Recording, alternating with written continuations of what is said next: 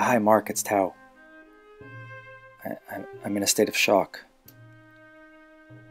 I went to sleep last night and I woke up and I was in the strangest place I've ever seen. It was foggy and there were boats. They seemed to be waiting for me. They wanted to ferry me across this strange river.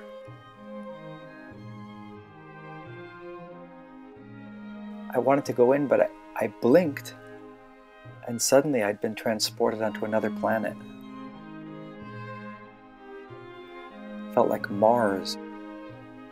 It was red and rocky. The only difference was that there was water flowing through it, and ice and other strange liquids.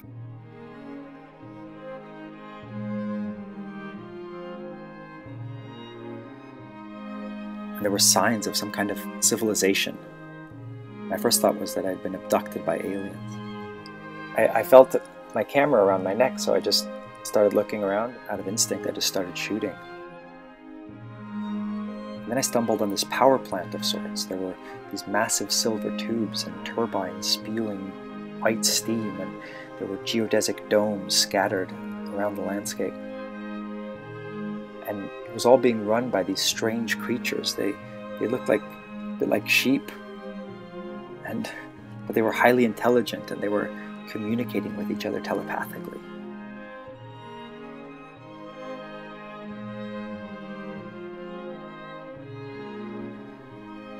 Then I thought, of course I haven't been abducted by aliens, that's absurd. I must have just taken some very powerful hallucinogenic drug, and I'm just at the peak of an immense trip right now. It was all so psychedelic, the landscapes, the bizarre plants, the colors, the impossible colors. Waterfalls everywhere I looked. The entire mood of the place was psychedelic. But every time I closed my eyes, I'd open them and I was in a different place. I'd find myself driving down a road, then I was in a lava field, then suddenly I was suspended over this massive waterfall. It was terrifying. Millions of gallons per second were flowing into this abyss, and I was above it, and I had this vertiginous feeling in my stomach. And this all made me think I must be dreaming. You know how it's impossible to read in a dream?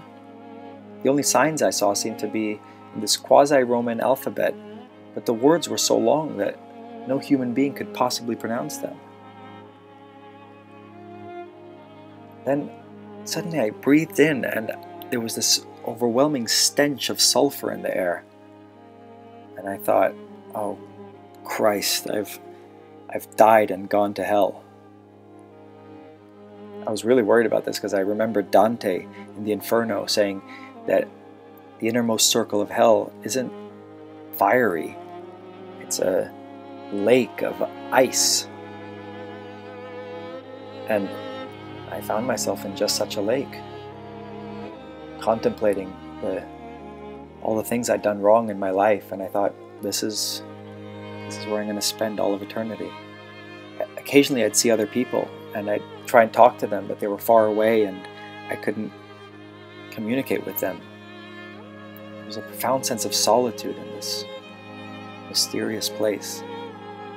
The more time passed, it felt like days were passing, but it never got dark. And then I thought, there's no way this can be hell, though. There's no way hell can be this beautiful. Where am I? Where am I? I kept saying. And then, just as suddenly as I'd appeared there, I opened my eyes, and I was home in bed again. And I thought, wow, what a crazy dream I just had. How will I ever explain it to anyone? And then I turned, and as I floated back into consciousness, I saw my camera by the bed. And I flipped it on, and I couldn't believe my eyes. The pictures that I'd taken in my dream, they're all there.